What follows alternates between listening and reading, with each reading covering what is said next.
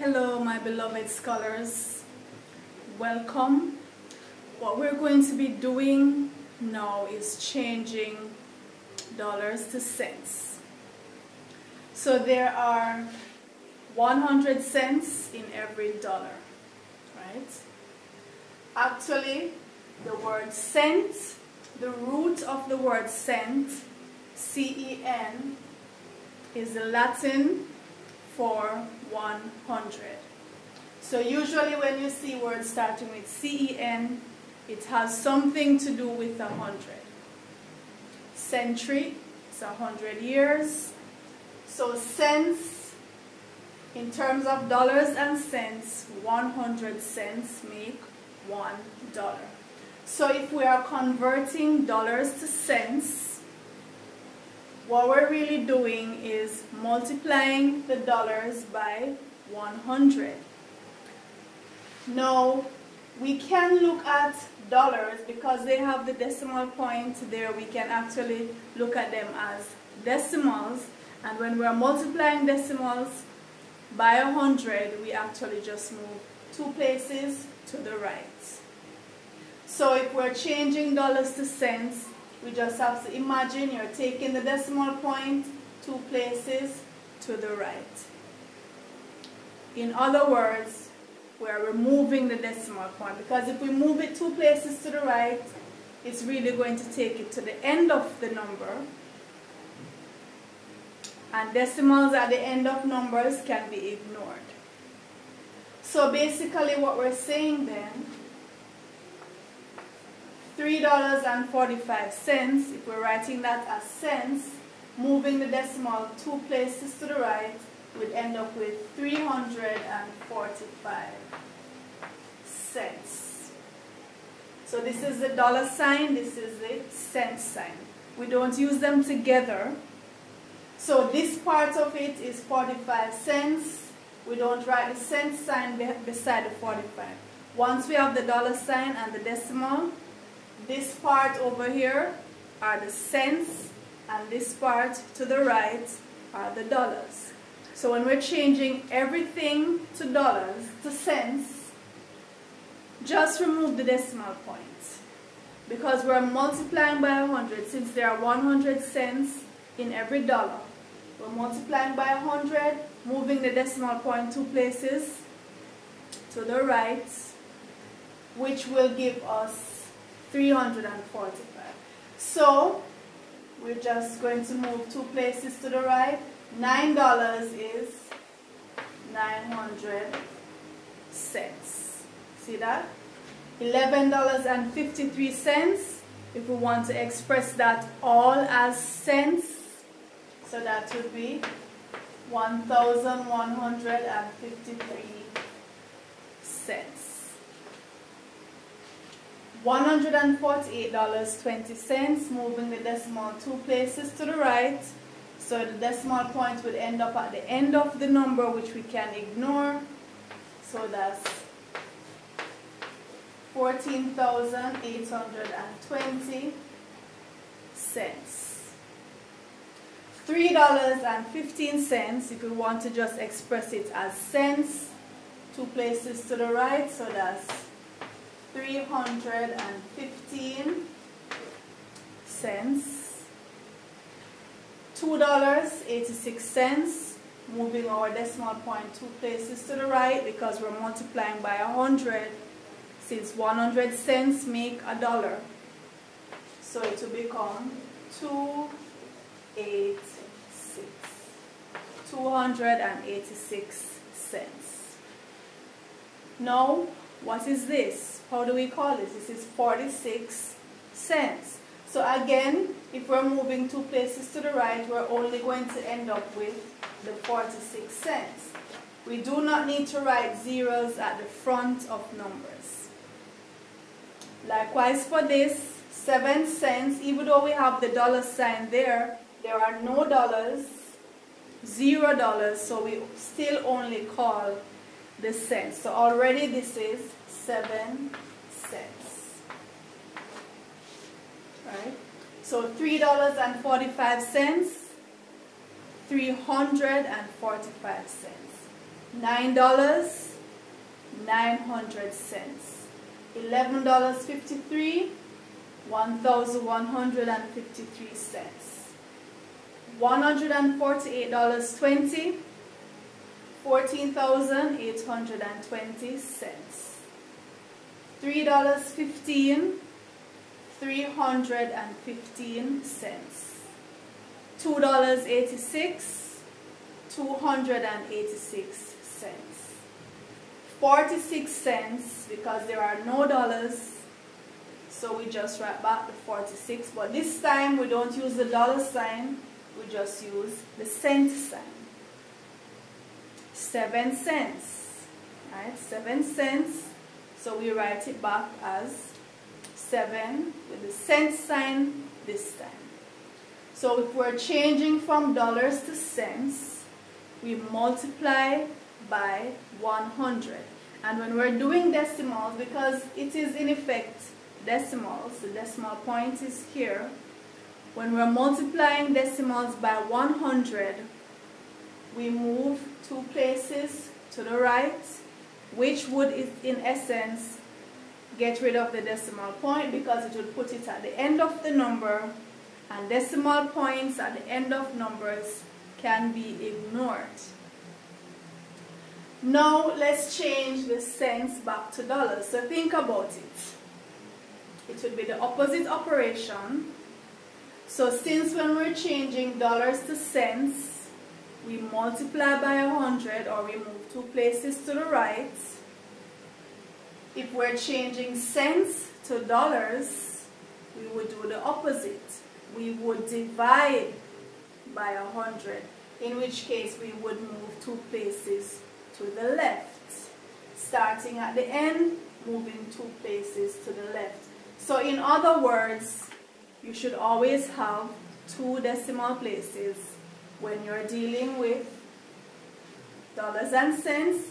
Always have 2 decimal places, right? So 600 cents, then we'd move the decimal point from here 2 places to the left, so it would bring it here. So 600 cents would give $6, right? 941 cents would give 2 places. That would be $9.41. 2 cents, how would we write 2 cents? So we'd still need to move 2 places, but this just has 1 digit. So what do? We move the 2 places, and we're going to use our beloved universal placeholder, the 0. Mathematicians absolutely love 0. So we move 2 places, fill our place here with a 0. So that would be, that's the cent part of it. And since we have no dollars, we also are going to fill the dollar place with a 0. Put our dollar sign. So this is how we write 2 cents using the dollar sign. Okay? 31 cents, 2 places to the left.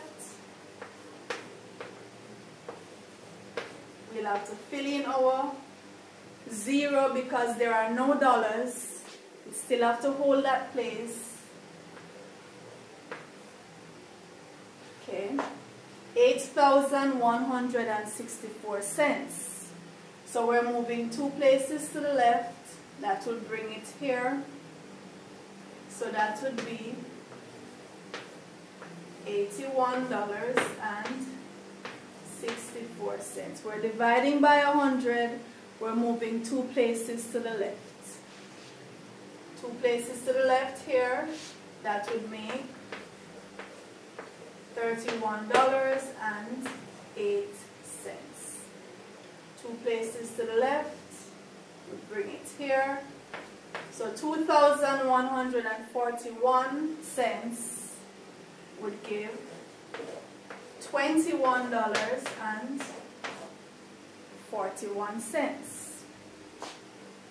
9,675 cents would give 2 places, 1, 2, would put it here, so that's $96.75.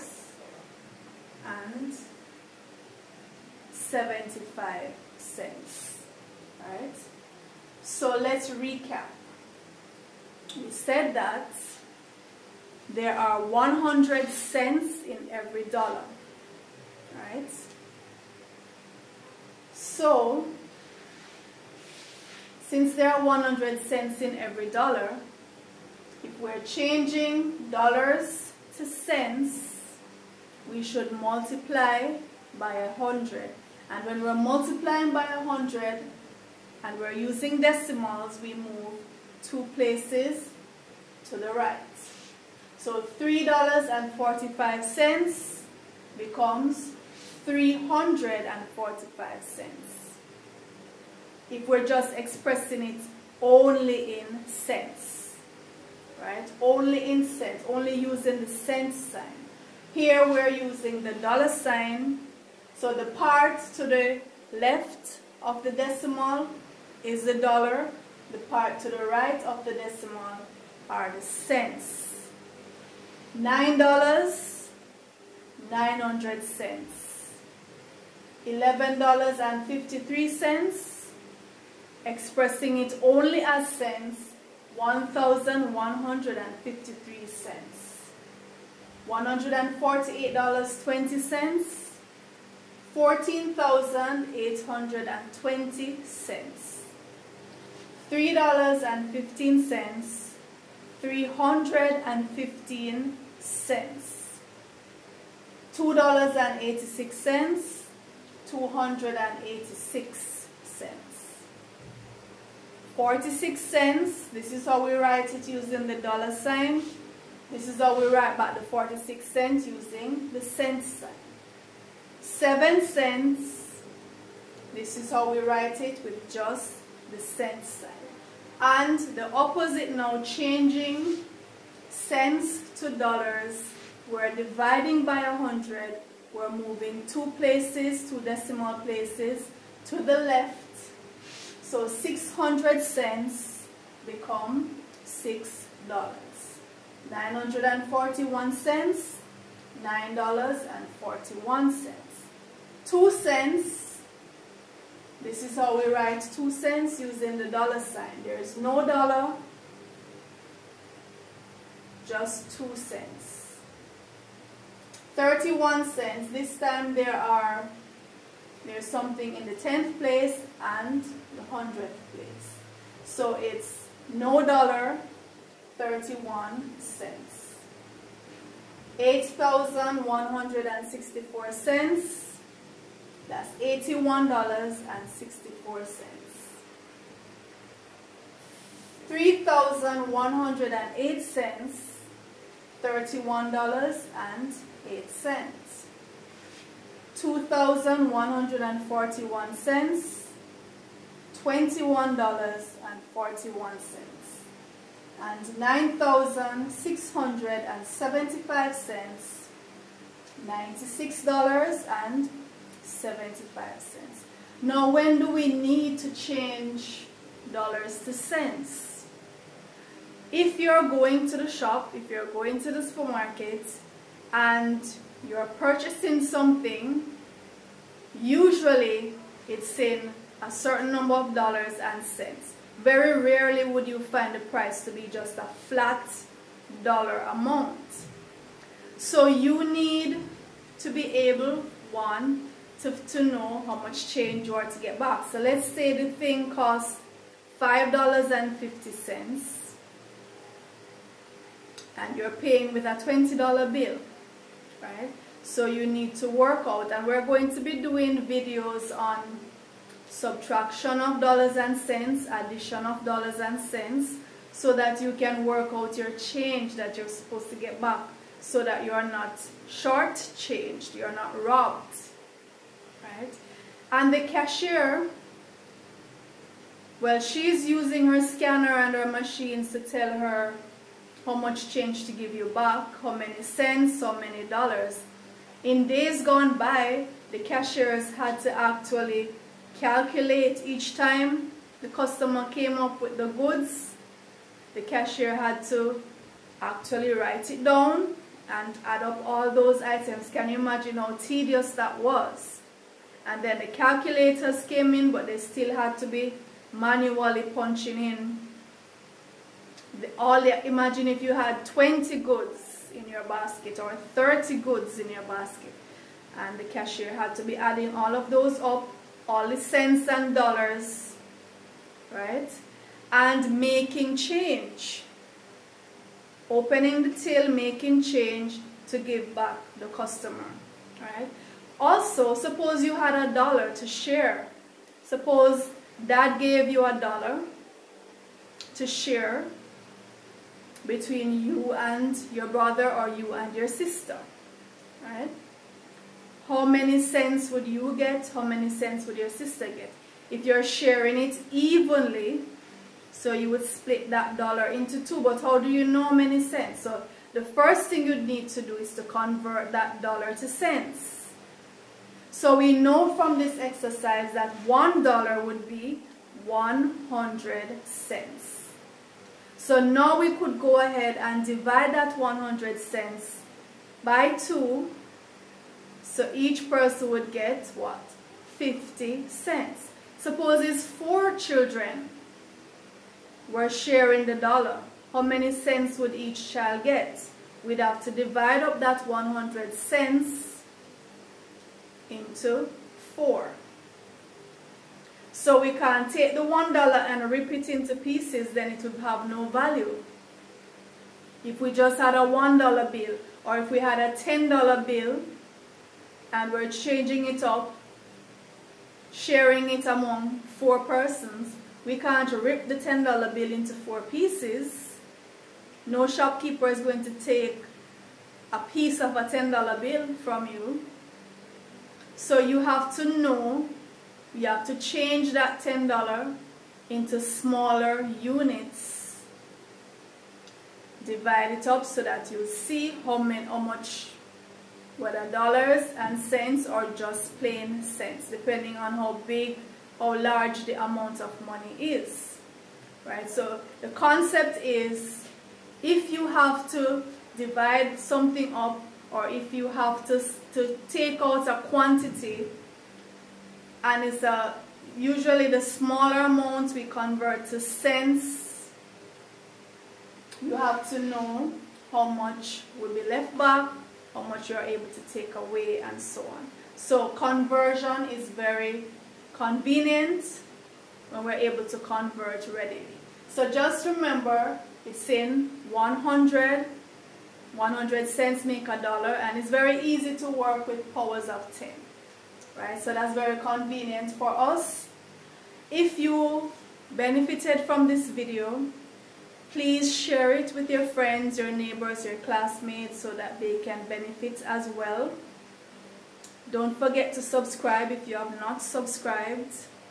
Please leave a comment to say, "Thank you, Miss." And if you would like me to do any videos on any particular topics, please mention in the comments, and I will certainly do that for you. Take care, my scholars. Until next time.